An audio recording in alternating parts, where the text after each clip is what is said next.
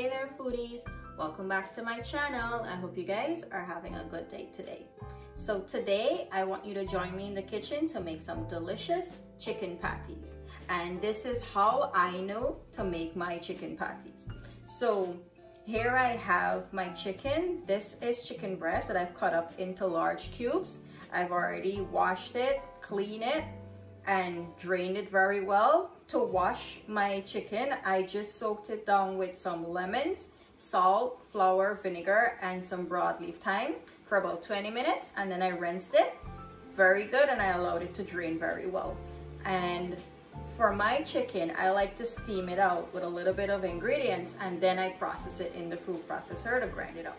So to steam out my chicken today, I have 1 teaspoon of salt, 1 bay leaf, 1 teaspoon of green seasoning, and about 6 cloves. The cloves helps to cut the rankness from the chicken or any type of meat when you're steaming it out, so I like to add it. So I have my water heating up on the stove. Let's head on over and start steaming the chicken. Okay, so my water is nice and hot now. I'll add all of my seasonings and aromatics.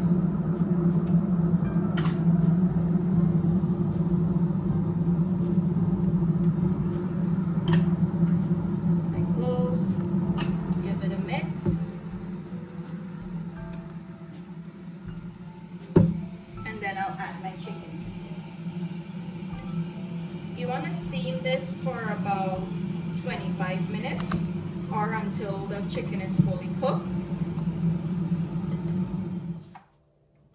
Okay, so our chicken is finished steaming. It's steamed for about 30 minutes. What I did, I drained it and I let it sit for about an additional 10 minutes so all the additional liquid can come out, because when you're going to put it in the food processor here, you want to have it as dry as possible. I added half of what I steamed, so what I'm going to do, I'll give it a couple pulses.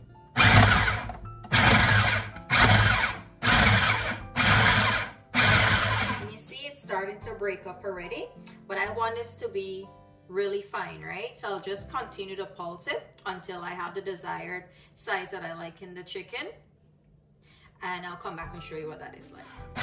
Okay, so I'm satisfied with how the chicken looks. I'll show you a little bit of it. So you see it's like grinded up, but there's still like little tiny chunks of it. This is how I like it. So what I'm gonna do, I'll continue to pulse the rest of it, and then I'll show you what I put in it to fry it up. So see you in a few minutes. Okay, so I finished processing the chicken in the food processor. See how nice and crumbly it is? I like to do it in a food processor because it's quick. Less than 2 minutes, your chicken is done processing. So what I'm gonna do, I'm gonna fry this up with some seasonings and vegetables, and I'll tell you what I have here. So here I have my sweet corn, peas, and carrots. You can put whatever choice of vegetables that you like. I just like to do this type of vegetable. Here I have half a teaspoon of chicken bouillon, half a teaspoon of agee, 1 teaspoon black pepper, 1 teaspoon green seasoning, 1 teaspoon paprika, 3 tablespoons of salt, 2 tablespoons of oil, 1 teaspoon of garlic powder, 1 teaspoon of onion powder, 1 teaspoon salt, 2.5 tablespoons of tomato paste. I have some wiri peppers cut up here. This is about a tablespoon. I have half a cup of green onions and half a cup of white onions. So let's head on over to the stove and start frying this mixture up. Okay, so my wok is heated up. I'll add my oil. Let that heat up for a couple seconds.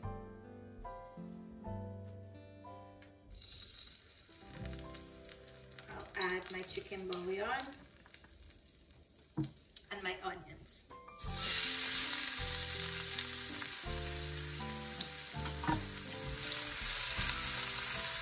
So for my onions, what I want to happen is I want to brown the onions and build flavors. So I'm gonna let this fry until it starts getting brown on the edges, and then I'll add in my vegetables and the chicken and everything else at the same time. So I'll see you in a few minutes when that happens.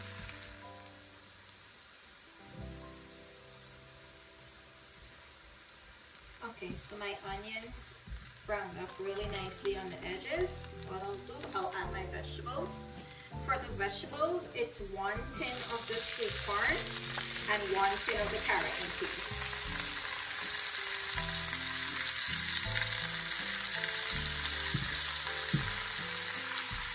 Mix this up. And I'll let this fry for a minute, just to let all of like any excess liquid to come out.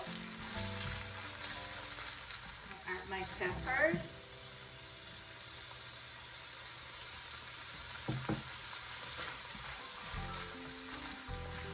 If you don't want to add this much pepper, it's okay. You can reduce it or take it out completely, but I like when my chicken patties has a little spiciness to it.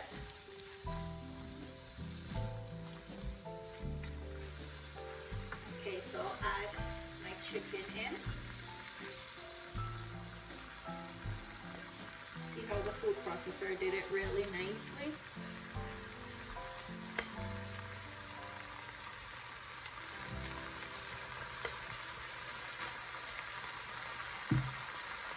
Give it a mix. Add all my other spices in now. Agee, black pepper, green seasoning, paprika, sugar, salt, garlic powder,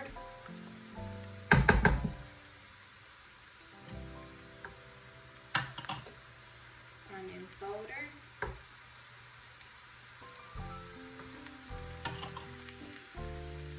and my tomato paste.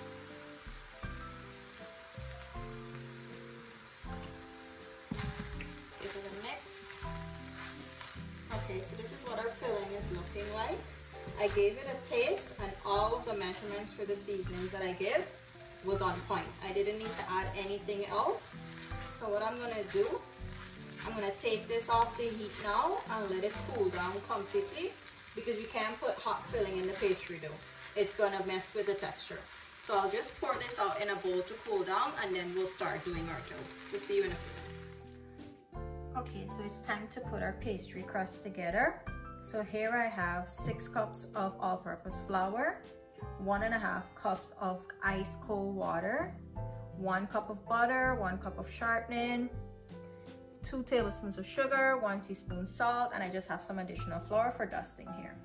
So what I'm gonna do, I'll go in with my salt and my sugar, and I'll give this a whisk.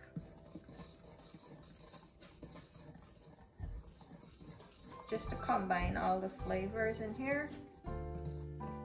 I'm gonna add my shortening.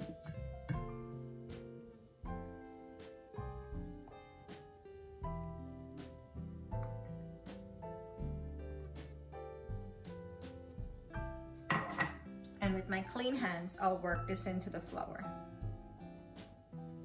You can use your food processor for this as well. I just like to do it with my hands, because I get to feel how the fats are worked into the flour. So I'm gonna continue to work this in, and then we'll add the butter and repeat this step. See you in a minute. I'll add my butter.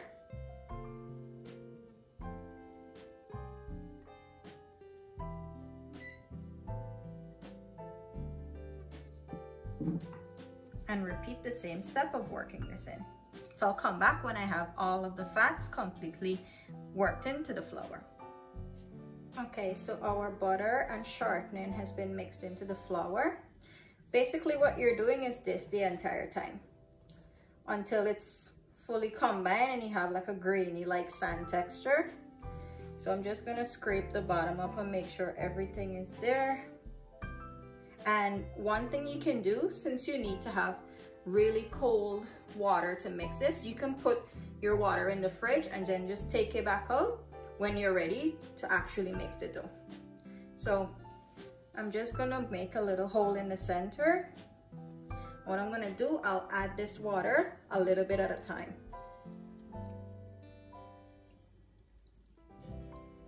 work this in. And this, you do not knead this dough, you pull it together. So you pull and pinch, right?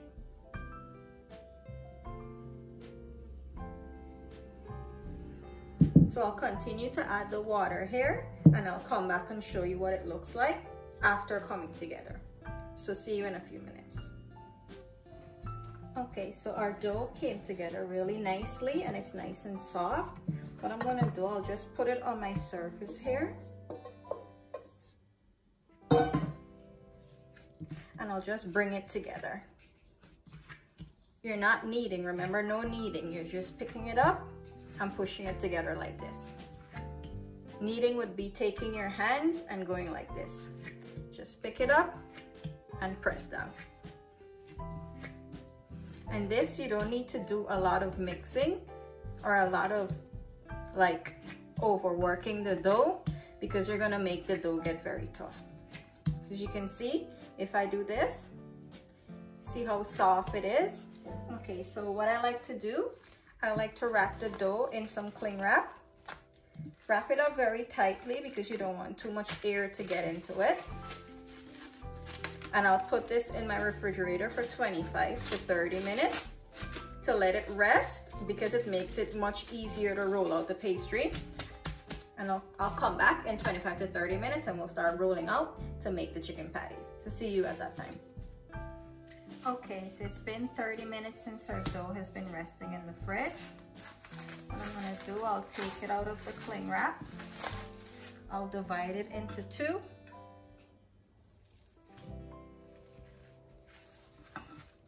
Look at all those layers the butter created. Looks good, right? So I'll take this half out and I'll keep the remaining half wrapped because I don't want it to get dry.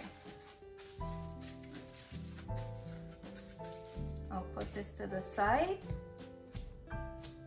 Bring this into a ball. What I'm gonna do now, I'll just flour my surface lightly, just to make sure that it doesn't stick when I'm gonna roll it out. Just gonna press it out a little bit.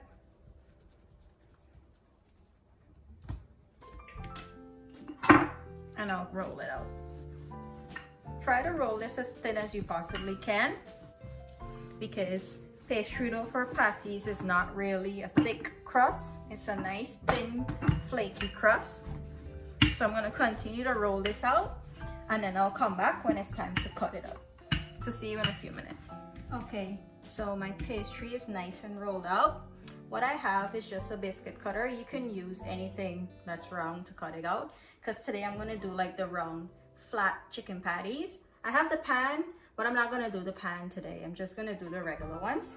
So I'm gonna go ahead and cut circles out, and then I'll come back when it's time to fill them.